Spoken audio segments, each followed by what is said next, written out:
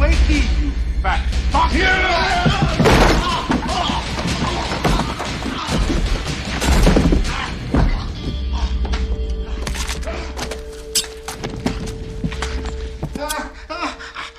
Oh, God. Mr. Fouchon, what are you doing here? Don't talk, Randall. Listen. Oh, don't worry about Randall.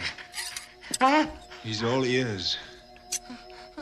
When Mr. Van Cleef came upon your visitors yesterday, you neglected to tell him that they were inquiring about one of our volunteers. That was nothing, Mr. Fouchon. Oh, it was something, Randall.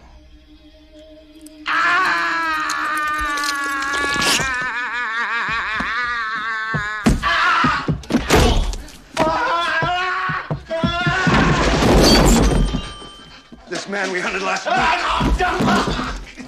Why don't you tell us his real name? Fuck.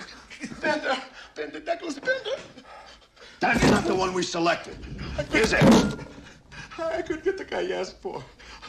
Look at you said you wanted a combat veteran, so I sent you Bender. He has no medals. He had a family.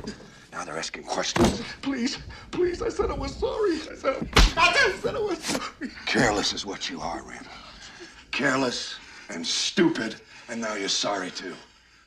He said he was alone. I didn't know I had any relatives. Honest. You made a mistake. Is that what you're saying? Uh-huh. And I see you're anxious to make up for it, aren't you? Yes, sir. We've got another client, and he's about to select a new playmate. Next time, send us the one we asked for. I will, Mr. Fouchon. I swear. Think we understand each other? Yes? No? Yes. Yeah. Randall, I come back here. I cut me a steak.